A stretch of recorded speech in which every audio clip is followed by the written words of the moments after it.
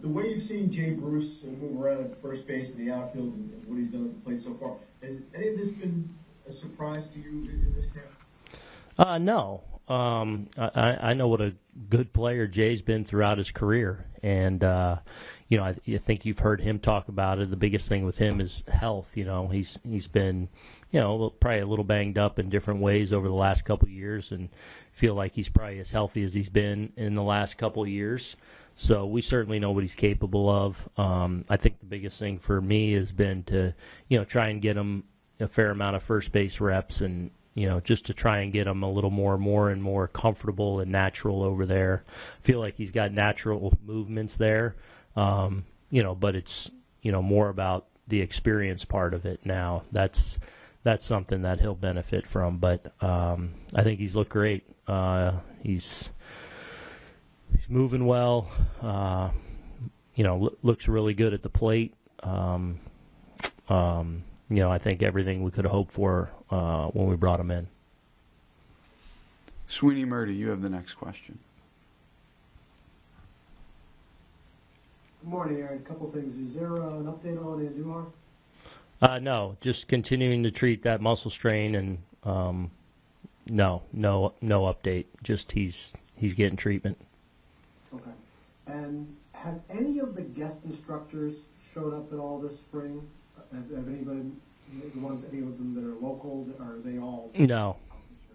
Yeah, they've all been out. That's been one of the bummers of this camp. I certainly miss having a lot of the people that come through here, whether it's a Willow or a Stump and Gator that's here the whole time, or guys that even like a Tino or Alfonso that pop in for short spurts. Those are you miss that. That's one of the cool things really about any spring training, but I think especially about Yankee spring training.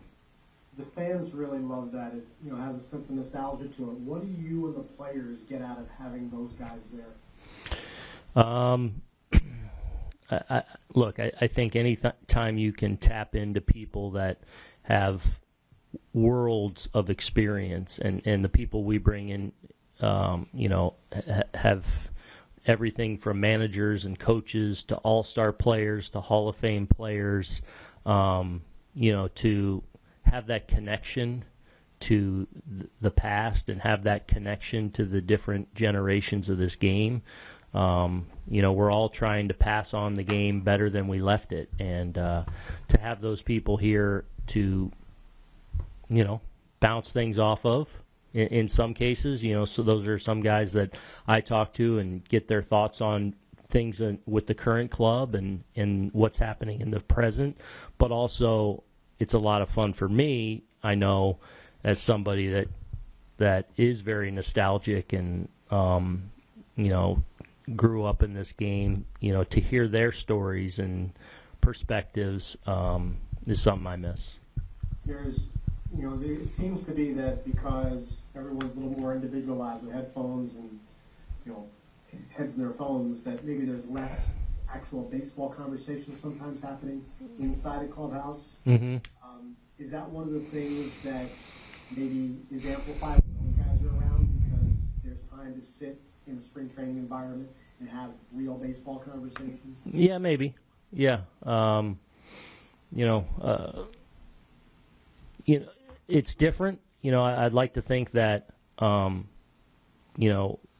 while it looks different than it did 20 and 30 years ago with how guys communicate, still at its best in today's game, I still think there's those high-level conversations, camaraderie building things that do go on. It just looks a little bit different now. Ken Davidoff, please unmute. Morning, Aaron. With Sanchez, he looks so good so far, and I'm wondering, in the past when he has struggled, how much do you think confidence or lack thereof factored into that? Do you think there was at all a spiral, and do you think, when he's been really good, how much has that been a factor of maintaining? It's a good question. I think even, at his lowest, I do think he's very confident in what he's capable of doing and his ability. That said, I do think there's been moments where, there has been where, and probably at times last year, where pressing, you want to make up for, some of the struggles you've had, and that can snowball on you a little bit. I've certainly been there at the plate, where even though you know what you're capable of, you're still in a funk to where, tension still sets in, and, but part of, being a big leaguer and part of being an outstanding player is being able to navigate those, because you're going to get hit in the mouth. You're gonna struggle. You're going to have a few days where you're feeling bad. The really good ones find a way to navigate out of that.